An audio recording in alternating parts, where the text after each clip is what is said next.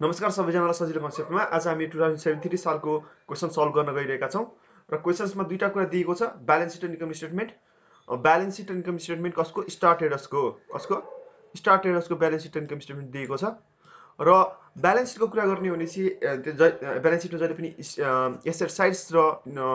Liability sides हुन्छ liability and equity side हुन्छ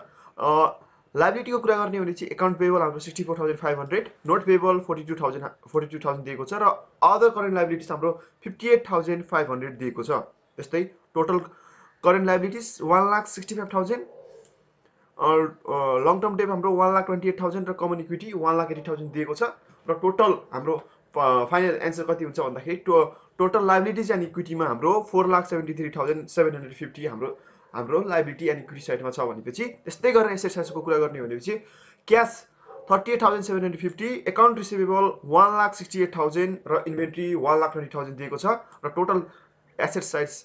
total current assets जोड्ने हो भनेपछि 1,27,500 दिएको छ। फिक्स एसेट्स हाम्रो 1,46,250 र टोटल हाम्रो एसेट्स जोड्ने हो टोटल करेन्ट एसेट्स र फिक्स एसेट्स जोड्ने हो भनेपछि 4,73,750 जुन कोसँग इक्वल हुनुपर्छ टोटल लाइबिलिटी एन्ड इक्विटीसँग के हुनुपर्छ इक्वल हुनुपर्छ। त्यस्तै इन्कम स्टेटमेन्ट साइडतिर जाऊँ income statement of the start aiders is an 31 December 2015 को कुरा गर्ने हो हाम्रो टोटल सेल्स 8,03,750 छ। त्यसमा कस्ट अफ गुड्स सोल्ड विभिन्न खालका कस्ट अफ गुड्स सोल्ड छन् जस्तै मेटेरियल छ लेबर छ हिट लाइट एन्ड पावर छ इन्डाइरेक्ट लेबर छ डिप्रिसिएसन सबै जोड्दाखेरि चाहिँ 6,96,250 हुन आउँछ। कस्ट अफ गुड्स सोल्ड यो कस्ट अफ गुड्स सोल्ड जहिले पनि हामीले केबाट घटाउनुपर्छ सेल्सबाट घटाउनुपर्छ सेल्सबाट घटाएपछि हाम्रो के ग्रोस प्रफिट आयो ग्रोस प्रफिटमा दुईटा कुरा घट्यो selling expenses and general expenses गर्दाखेरि earning before interest and tax यसलाई हामी अपरेटिङ प्रफिट पनि भन्छौँ जुन छ 35,500 र यसमा अपरेटिङ प्रफिटमा हाम्रो जहिले पनि के गर्छ इन्ट्रेस्ट गर्छ इन्ट्रेस्ट हाम्रो 12,250 छ इन्ट्रेस्ट घटाइसकेपछि अपरेटिङ प्रफिट इन्ट्रेस्ट घटाइसकेपछि आउने भ्यालुलाई भन्छौँ हामी अर्निङ बिफोर ट्याक्स भन्छौँ जुन जसमा चाहिँ के लाग्छ ट्याक्स लाग्छ यो पैसामा ट्याक्स लाग्छ 22,750 मा ट्याक्स लाग्छ र ट्याक्स हाम्रो 40% दिएको छ भनेपछि 9,100 हाम्रो ट्याक्स लाग्दो रहेछ र नेट इन्कम हाम्रो कति आयो 13,650 हाम्रो के आयो नेट इन्कम 13,650 आयो क्वेसनले यो दिएको छ। अब अगाडि बढौँ हामीहरू अगाडि बढ्दै जाँदाखेरि चाहिँ क्वेसनमा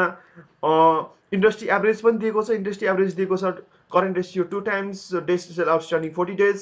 total assets turnover ratio 3 times profit margin 1.5 return on equity ROE 12.5% र डेप इक्विटी डेप रेसियो कति दिएको छ 60% दिएको छ। त्यसपछि हामीले जहिले पनि क्वेसनमा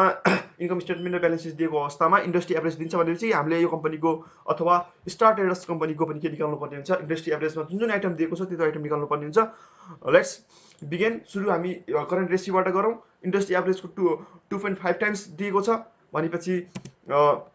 मैले सुरुमा formula लेखिदिएँ current रेसियोको formula current assets by current liabilities current assets हामीलाई के दिएको छ करेन्ट एसेट साइडमा हेरौँ एसेट यहाँ छ करेन्ट एसेट्सको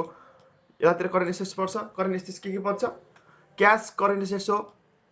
रिसिभेबल करेन्ट एसेट्स हो र इन्डिपेन्डेन्ट करेन्ट एसेट्स हो। करेन्ट लाइबिलिटिजतिर जाउँ करेन्ट लाइबिलिटिजमा के पर्छ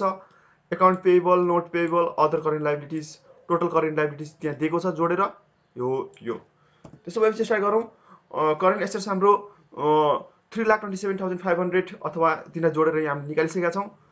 3,27,500 डिभाइडेड बाई करेन्ट लाइबिलिटिज हाम्रो 1,65,000 हाम्रो दिएको छ निकालौँ र करेन्ट रेसियो जहिले पनि टाइम्समा लेख्नुपर्ने हुन्छ 1.98 टाइम्स 1 नम्बरको आयो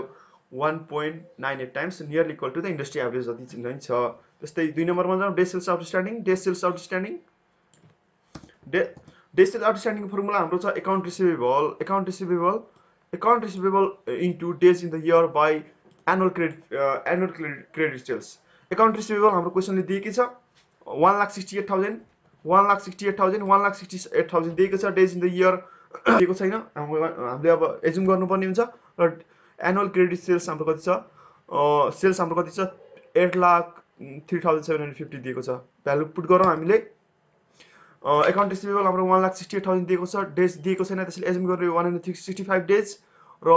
सेल्स हाम्रो 1,03,750 भ्यालु पुट गरौँ क्यालकुलेसनमा थिच्नुहोस् कति आउँछ 76.29 डेज आयो। त्यस्तै गरी 3 नम्बरमा जाउँ total assets turnover ratio turnover आउने बित्तिकै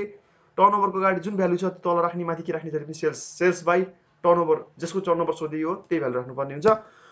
त्यसो भएपछि total assets turnover sales by टर्नओभरको अगाडि जुन भ्यालु छ त्यो तल जान्छ र सेल्स जहिले पनि माथि सेल्स राख्ने इन्भेन्ट्रीको केस छोडेर। भ्यालु पुट गरौँ सेल्स हाम्रो 8,03,750 दिएको छ। टोटल एसेट्स हाम्रो थाहा छ टोटल एसेट्स छ 4,73,750 भ्यालु पुट गरौँ 8,03,750 बाई 4,73,750 गर्दाखेरि आउँछ 1.7 टाइम्स। त्यस्तै गरेर 4 नम्बरमा छ प्रॉफिट मार्जिनको फर्मुला प्रॉफिट भनेको के हो नेट इन्कम ब्यालेन्स सिटबाट आउँछ र मार्जिन भनेको प्रॉफिट हामीले सेल्सबाट कमाउँछौँ जहिले पनि सेल्स हाम्रो इन्कम स्टेटमेन्टको सुरुको आइटम सेल्स। फर्मुला पुट गरिदिउँ 13,650 डिभाइडेड बाई 8,03,750 गर्दाखेरि 1.7% आयो प्रॉफिट मार्जिन हाम्रो। त्यस्तै गरेर रिटर्न अन इक्विटीबाट हामीले कति रिटर्न पायौँ त फर्मुला लेख्दिएँ मैले net income by equity. Return भनेको नेट इन्कम इक्विटी भनेको इक्विटी। त्यसो भएपछि नेट इन्कम हाम्रो अघिको जस्तै 13,650 र इक्विटी हाम्रो ब्यालेन्स सिटमा दिएकै छ। यो आइटम हेर्नुहोस् त कमन इक्विटी हो कमन राख्नुहोस् 7.56 टाइम्स र डेब्ट रेसियो भनेको टोटल डेब्ट बाई टोटल एसेट्स टोटल डेब्ट कति छ हामीहरूको टोटल डेब्ट भनेको करेन्ट लायबिलिटीमा लङ टर्म डेब्ट जोड्ने हो भनेपछि के आउँछ हाम्रो टोटल डेब्ट आउँछ। फर्मुला लेखिदिएँ मैले current liability plus long term डेब्ट डिभाइड बाई टोटल एसेट्स। अब यो भ्यालु हामीले पुट गरौँ करेन्ट लायबिलिटी चाहिँ हाम्रो छ 1,65,000 त्यस्तै गरेर लङ टर्म डेब्ट 1,28,250 डिभाइडेड बाई टोटल एसेट्स 4,73,750 गर्दाखेरि 61.9%। यो हामीहरूको इन्डस्ट्री एभरेज भन्दा लगभग नियरली इक्वल छ। इन्डस्ट्री एभरेज 60% छ भन्दाखेरि हाम्रो कति एन्सर कति आयो 61.9% आयो।